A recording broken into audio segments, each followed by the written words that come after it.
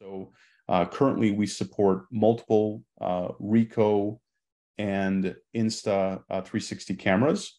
So for clarification, if you have a Ricoh Theta Z1, a Ricoh Theta X, a Ricoh Theta V, an Insta 360 X3, an Insta 360 1 RS 1 inch, then you have the appropriate 360 camera to use with Tour Builder Go, the app. That's correct. Yes. So Tour Builder Go, again, is a mobile application. You download the mobile app on your phone, which I'll present in just a second. I'll show you guys what that looks like. It pairs up with the one-shot camera, and you're able to go and capture a space very quickly and easily. So, between shooting for Tour Builder Pro with a DSLR, which takes a lot more time, Tour Builder Go is much quicker and just faster to produce these tours.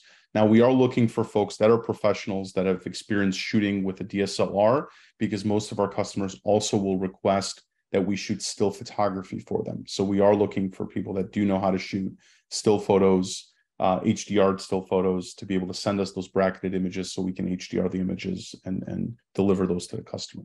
But the main difference, again, between Pro and Go is the style, the way you're capturing the 360s.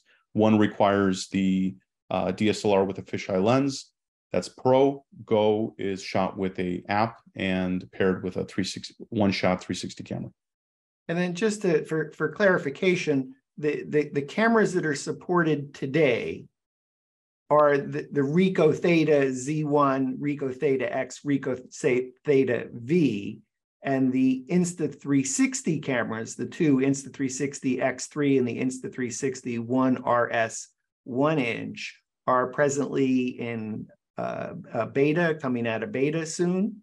Yes, yeah. So over the next, let's say over the next month or so, we will be releasing a new version of Tour Builder, which will then support the Insta cameras as well.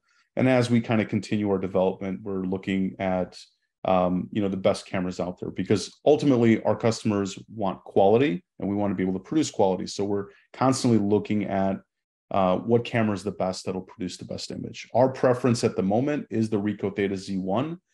It does produce the highest quality image that we've seen, especially in the types of spaces that we're capturing, which is the one we recommend and prioritize over for the moment. But more support is coming and more cameras will be added very soon.